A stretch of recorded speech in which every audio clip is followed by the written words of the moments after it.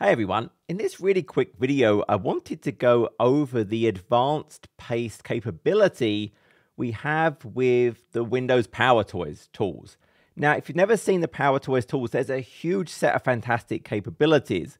The link to the install I've got in the description below, but there's many ways you can install it based on, hey, I can just go and grab an installation file, the Microsoft Store, Package Manager, etc.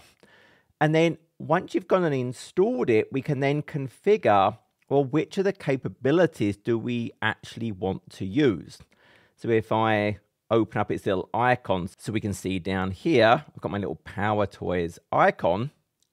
And what we're going to do is open up the settings option. Now, we're on the dashboard, and straight away on the dashboard, it's showing you which are the enabled modules. So right now you can see I have that advanced paste enabled. If it wasn't enabled, it'll just be under the disabled modules, and I go and flip that little switch, and then it will be an enabled feature. And I would definitely take time to go and look at all of the different capabilities because they're super cool. I'm using a number of them. But you can go and configure the specific sets of configuration related to that tool. So for advanced paste, it's under the System Tools option, and then we have advanced paste. And what we have here is, obviously, firstly, it's enabled.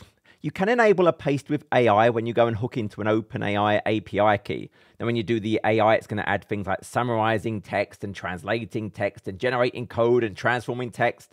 All of the things you think about generative AI being able to perform. But then you have these basic capabilities that are just core to the tool. And one of them is the clipboard history. Now that's an OS feature, and I've covered that clipboard history and using the snipping tool in a previous video, so I'm not going to cover that again here. But then you get these different actions that I can assign key presses to. Now you have this open advanced paste window, and it's the Windows Shift V. So normally we do Control V to paste something. You can customize any of these combinations just with the little pen, little edit button there. But right now it's Windows Shift V. So that would open up a list of options related to what's currently in your clipboard. But then we can also go and assign specific key combinations to things you might do the most. For example, placed as plain text directly, Windows Control Alt V. So they're the three buttons all in a row. So actually very easy to use. I've got that as a combination, and I use that all the time. Many times you copy something that has some stylizing, maybe it's got links in it. I just want the basic text. This is a super powerful thing. But you can paste as Markdown directly, paste as JSON directly.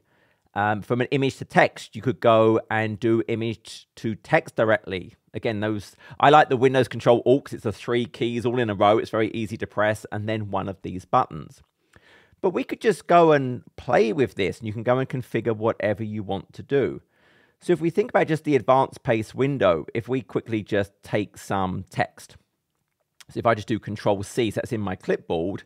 If I just go over to Notepad, so if I do that Windows Shift V over here, it brings up the specific menu.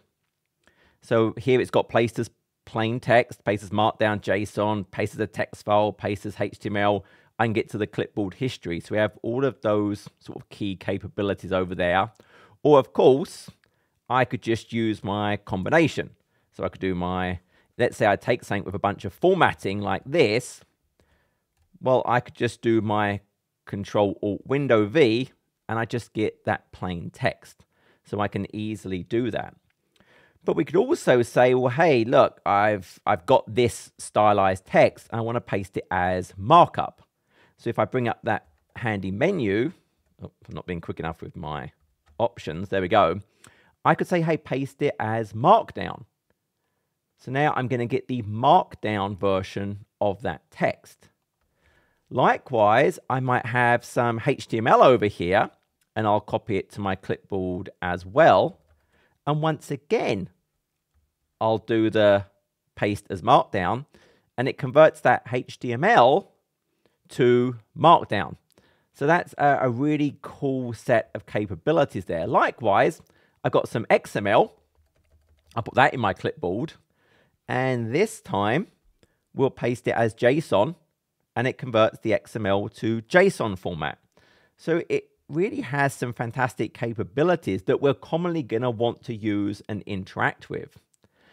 Now, likewise, if I actually do an image capture, so I'm just capturing that part. So now I have an image in my clipboard, and I'm using the snipping tool, which again, I covered in a different video.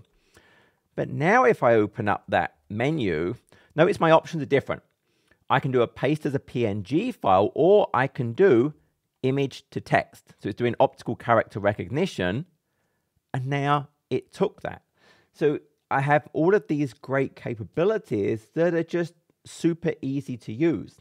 And I definitely recommend taking the time to get in the habit of doing some of those key shortcuts. So rather than having to open up that menu, I'm constantly doing Control-Alt-Windows-V for just the plain text, Control-Alt-Windows-M for the markdown, Control-Alt-Windows-I is the way I've got it set up to go and do that image to text, because I've got something on a page and I want the text from it. So it's just super cool. It's very low maintenance on your system, low overhead. There are a bunch of other tools and capabilities as well, but just, hey, I would go and check it out. The tool does automatically update and tell you if there's a new version available. You can go and install it. I hope that's useful. Till next video, take care.